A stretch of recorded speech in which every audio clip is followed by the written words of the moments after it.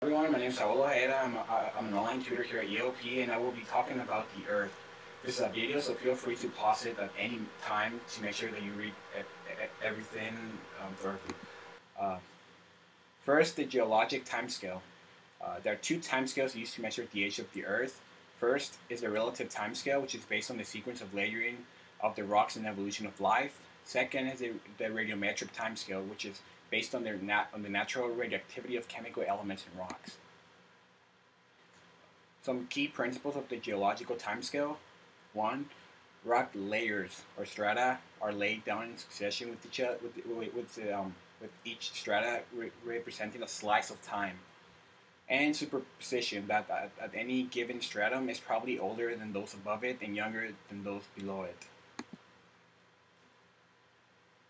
Some factors that complicate the geologic timescale. They are the sequence of strata are often eroded, sorted, tilted, or even inverted after deposition. Strata laid down at the same time in different areas can have entirely different appearances. And strata of any given area represents only part of Earth history. Earth structure. Earth can be divided into three sections: the biosphere, the hydrosphere, and the internal structure. The biosphere includes all forms of life, plants and animals both on land and in the sea. The hydrosphere includes all forms of water, fresh and salt water, snow, ice, and the internal structure is divided into three: the crust, the mantle, and the core. Crust, it makes up only 0.5% of Earth's total mass. It is subdivided into two main parts: the continental crust and the oceanic crust. Moho, the Mohorovicic discontinuity, it is a boundary between the Earth crust and the mantle. Serves to separate both oceanic and continental crust from underlying mantle. And the mantle, most of Earth's mass is in the mantle. Most of the mantle is solid, and only the upper third of the asthenosphere is more plastic-like in nature. Core, the core is composed of iron and is so hot that the outer core is molten. The inner core is under such extreme pressure that it remains solid.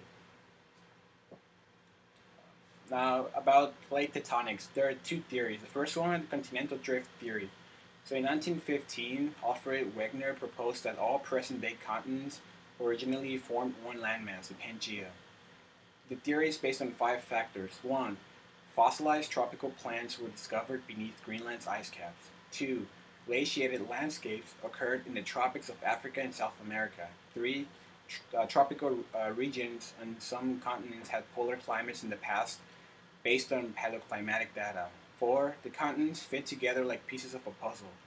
Five, similarities existed in rocks between the east coast of North and South America and the west coast of Africa and Europe. The second theory is the seafloor spreading theory. Transform boundaries. It occurs when plates slide past each other and they tend to cause earthquakes. Diverging boundaries, it occurs when plates slide apart from each other. Converging boundaries, it occurs when two plates slide toward each other. Subduction is if one plate moves underneath the other. Orogenic belt, if plates collide and compress. Um, and then when two oceanic plates converge, they create an island arc. When two continental plates collide, mountain ranges are created. Earthquakes.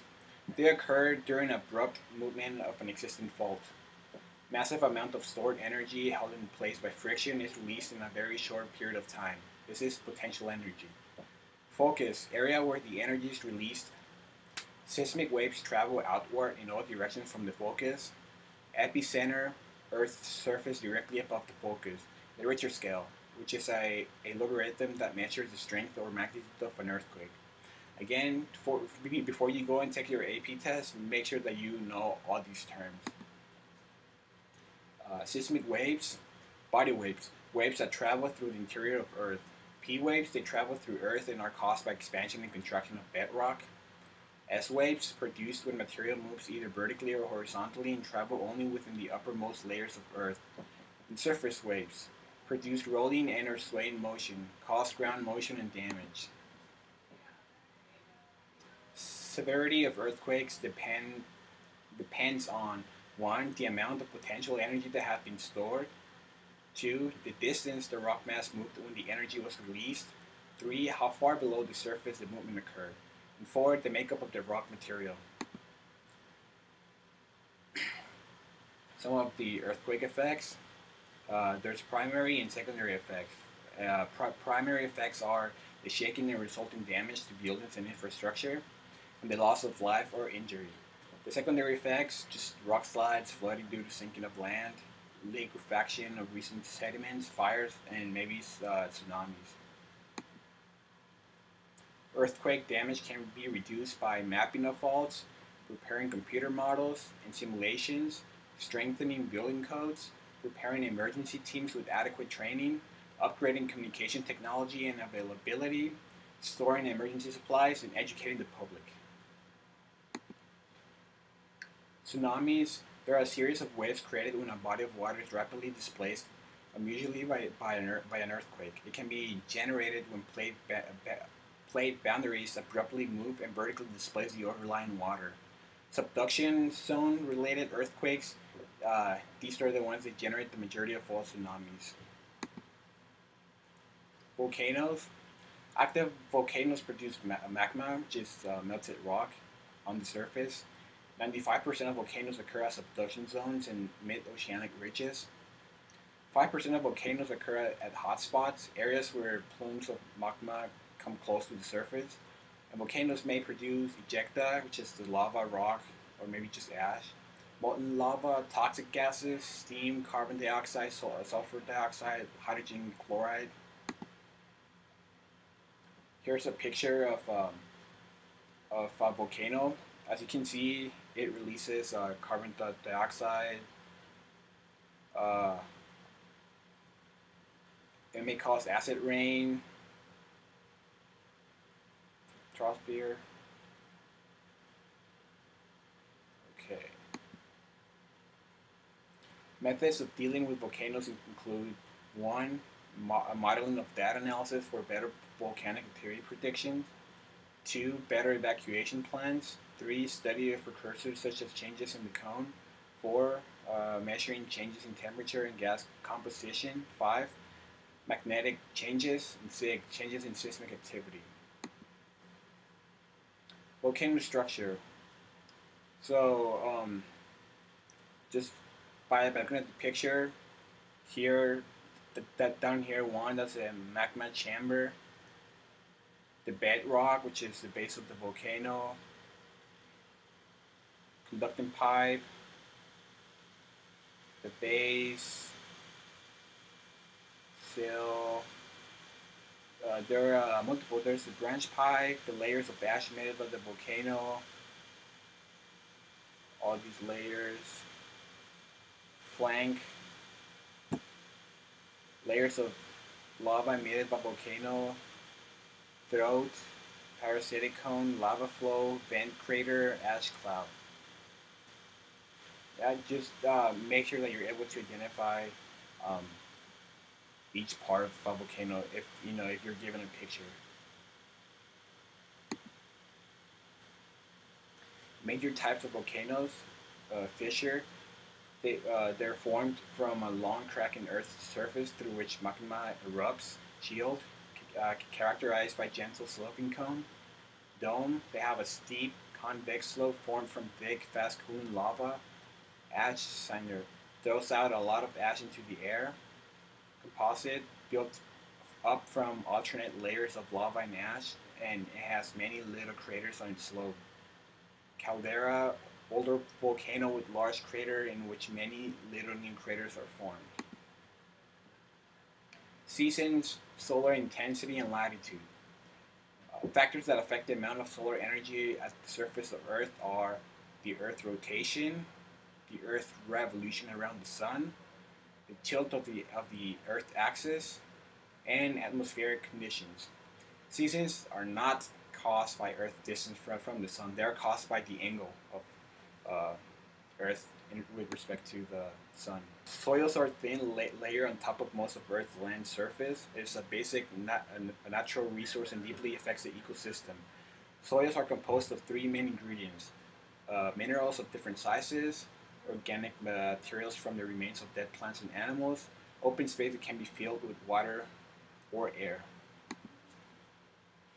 Uh, a good soil for growing most plants should have about 45% of minerals, 5% organic matter, 25% of air and water. Soil develops in response to parent material, climate, living organisms, and topography. Soil components: clay, gravel, loam, sand, and silt. So some organic versus inorganic fertilizers. So organic fertilizers, they come from animals, animal manure, green manure, and compost. It improves the soil texture, adds organic nitrogen, and stimulates the beneficial bacteria and fungi. Improves water holding capacity of soil, and helps prevent erosion. On the other side, inorganic fertilizers, uh, they do not add humus to the soil, resulting in less ability to hold water and support living organisms. They lower oxygen content of the soil, supplies limited number of nutrients, and releases nitrous oxide, which is a greenhouse gas. About rocks, the rock cycle. The main categories of rocks, we have metamorphic rocks, igneous rocks, and sedimentary rocks. The metamorphic, they are subjected to tremendous heat and pressure, like marble, slate. Igneous, formed by cooling, granite and basalt. And sedimentary, formed by piling materials over time, diatoms, water, chemical precipitation sediments. Here we are: igneous rocks, metamorphic rocks, sedimentary rocks. Um, if you melt a metamorphic rock, it turns to magma. If you cool the magma, it'll be an igneous rock, and so on. Just heat and pressure causes an igneous rock to become into a metamorphic rock. Erosion and the weather causes the metamorphic rock to become sediment. The sediment can turn into sedimentary rock by compaction and sedimentation, and so on. And that's it for the Earth. If you have any questions, feel free to send us an email to which will be on the link of the video in the description side. Just feel free to ask us any questions, and we'll get back to you as soon as possible.